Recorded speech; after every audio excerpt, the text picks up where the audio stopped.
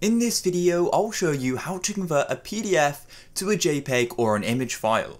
If you're new to the channel, please go down below and consider subscribing to the channel if you're new.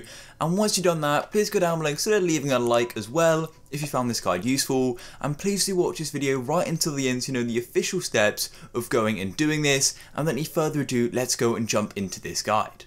I'm now on my Windows desktop, but if you're also on an Apple computer, this guide is also going to work. So as you can see, this is the outcome we're going to go and get. Here we've got a PDF file, which is one page. I'll show it to you just here. And this is the output here. It is a JPEG file with the same PDF. And I'm going to show you how to go and exactly get that. So the first thing you want to do is go and open up your internet browser, and then you want to come to a search engine such as Google. As you can see, I'm here.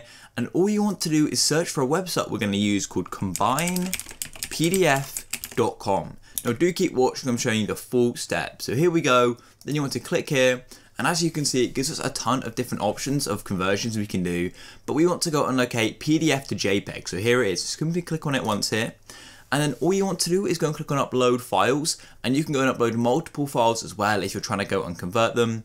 So simply go and click upload files, and by the way, for each page in the PDF, it's going to go and create a different image. So if you've got 20 pages on the PDF file, you're going to get 20 images. So here is the file I want to go and upload. It's just called video.pdf. So I'm going to click here, and then it's going to go and upload it. And then all you need to do is upload the others if you have any. And then you can go and click download all, and it's going to go and drop a download as you can see. And then you're going to go and get the zip file. Mine says 1 because I've done this before.